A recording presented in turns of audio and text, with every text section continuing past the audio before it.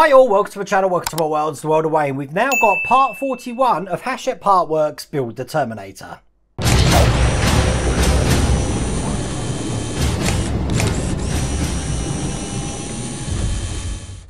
Now, apart from the fact that we've got a Terminator lying back there looking half dead, this is a really good issue because before we even go into the issue, check this out. I don't know if you can read this, but it's telling you about the replacement parts for the fingers that we've been waiting for. And pretty much any loose fingers you have, all you're going to do is pop those joints off and replace them with what's in this bag. And basically exactly like we did for the other fingers, you've got the sleeves and the pins each end. So that does come in issue 41. You'll have to let me know if you want me to demonstrate how to put them in, because they're dead simple. It's just like put the sleeve in and put one pin in one side and one pin in the other side. So can't really go wrong. But it's nice to see that Hachette did come through with that. And issue 41 does have those finger fixes. But what we've got to do in this issue, not a lot to do. We're still going to be working on the thoracic cage area, but more the lower section here. So what we're going to be doing, we're going to be putting a little washer joint inside this joint here, and that's going to be attached underneath.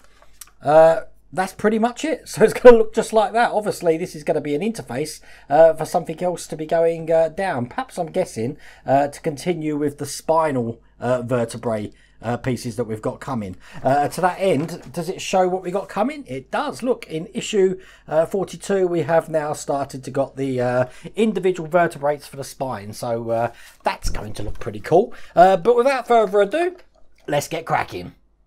Okay, so the first thing we need is the vertebrae casing like this. And we've got this section here, it looks like a washer, but you've got an indent on it. It's the indent that's going to be facing up when we put it in. That's just going to fit in just like that there. Once we've got that, we've got this shaft section here, which has got some really good designs on it actually around here. A lot of detail on there. But we're going to be putting this into the top. So the longer section here is going to be going in there just like that. And because of that washer, it doesn't really turn on its own. So it's quite a nice snug fit in there. Now, the short ends that we've got on this side, we've got another little bit of plastic here with the recess at the bottom there. That's just going to go over the top of this one, just like so. Nice and easy. It actually looks a bit like a doorstop, doesn't it? One of the old-fashioned doorstops. Then we're going to need to bring over our Terminator. So I'm going to try and line it up so you can see the section we're going to be working on. We're going to be working on this section here.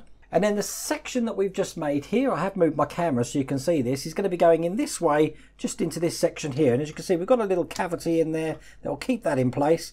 Now this is free to turn, so it doesn't matter what way round we put it in, but we have got to secure this in. Now they gave us some screws and they gave us some split washers. So what we do is we take one of the 3x6mm screws, which come in this one, we put one of the split washers over the top, just like so, and then we'll attach this in to keep this section in place. Just like that, and then we repeat it for the other three.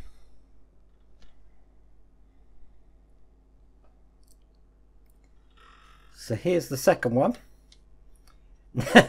Now this Terminator actually looks more like half a robot. As someone suggested, it looks like Bishop from Aliens at the end of Aliens. It's it looks like I've got the Terminator on an operating table. I mean, I knew it was going to get to the case where it's going to start to be really hard to film this, because obviously my workstation's only so big, but it is quite a novel thing to be working on it while it's like this. So this is the last one going in here, and then that is all we have to do in this issue. Now I'm just going to put this to one side now. Oh, just like that, just to show you a couple of other bits that we've got. We've got some vertebrae parts again, which are this part here and this part here. These are plastic, but we're not using them in this issue, so we need to put these away safely because we won't be using that in this episode. But that's all there is to do in this issue. So I said we're going to be working on the spine in the next issue. Again, please let me know if you do want me to demonstrate how to put these finger parts in, because we do get them in issue 41, and I know a lot of you have been waiting for that. Was this issue 41? Yes, it was issue 41. Anyway, listen, I hope you liked that video. If you did, please remember to give it a thumbs up, and if you haven't subscribed already, please remember to subscribe. And if you're interested in how I edit this video right now, I've got it on my Patreon, how I edited this, because I do like doing the behind the scenes thing, and that was something that was requested from my patrons on there at the moment. I'll give you an insight of how to edit the videos the way I film them. Anyway, take care.